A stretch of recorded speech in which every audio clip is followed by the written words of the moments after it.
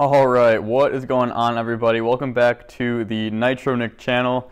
I know it's been a really long time and I apologize for that, but I've just been in school and, kind of living life. There's not a lot to talk about at college with RC cars because I don't have them with me at school, so it's really hard to make videos about stuff. But now I'm back home for spring break and I thought this would be a good opportunity to give you guys a little bit more content.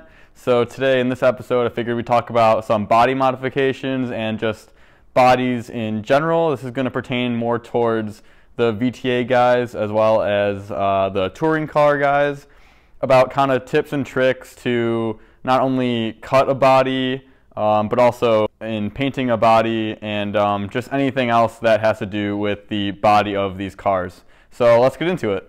Alright, so the first thing I want to talk about kind of when cutting and trimming your body is you want to make sure that all of these corners are rounded off, because especially if you're racing on carpet like I am and most people are, then you don't want these edges to catch on the carpet, because one, that's going to destroy the carpet and the owners of the track are really not going to like you, and two, it's just going to make your car obviously a lot slower.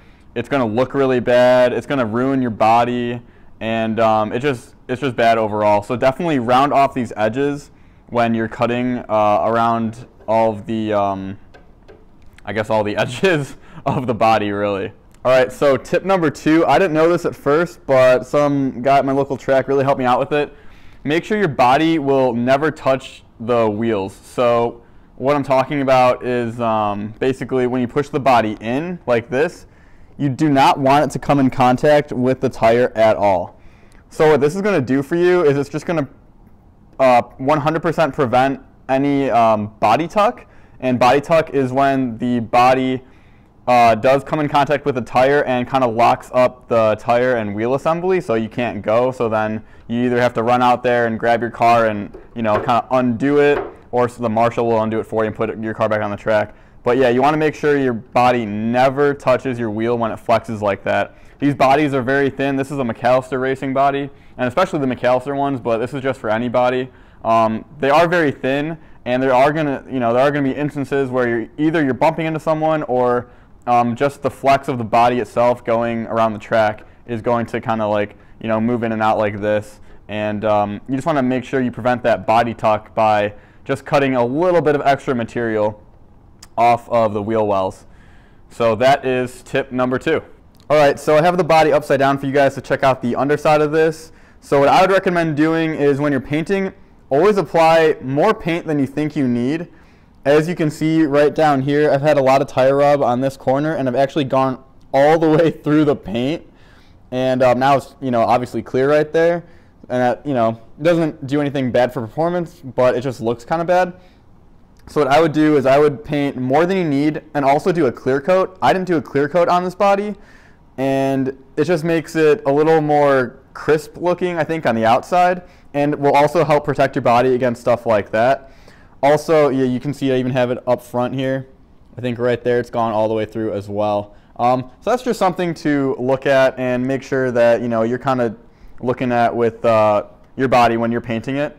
Also, as you can see, I've got a lot of little marbles, little dust things in here from the track. So that's something you usually would want to clean out. I'm not going to lie, it is hard to clean, especially after you've done a lot of runs with your body on. It starts to really stick to itself and it gets pretty hard to remove. But yeah, that's just kind of like a maintenance thing. It's not really that big of a deal. The next thing about painting I'd like to talk about is masking off the body. So I did something really stupid. I actually bought this stuff that was it was like paper sticker, and you could draw on it and then cut it out and it'd be a sticker. And I would put that on the inside where I wanted the paint to show or whatever, really the gold parts. So like the hood and the back deck lid. And that was a pain in the butt to take off. And it really, took a long time, and I don't suggest doing that at all. So this is really one of the first bodies I've painted, so I don't have too much experience, although I do think it came out well. And I'll flip it over so you guys can, see it again. But something I would suggest doing is getting something called, I believe, liquid mask. So what you can do is you can literally draw on the underside of the body. You can draw in all your little decals, your numbers, everything, and you can fill it in. So you're just kind of painting the underside of the body. and then it dries in a film, so then you can paint around it. Obviously, you can spray paint, around it or whatever, and then you can peel it off in layers, and it makes it way easier to paint and also a lot easier to do really intricate designs.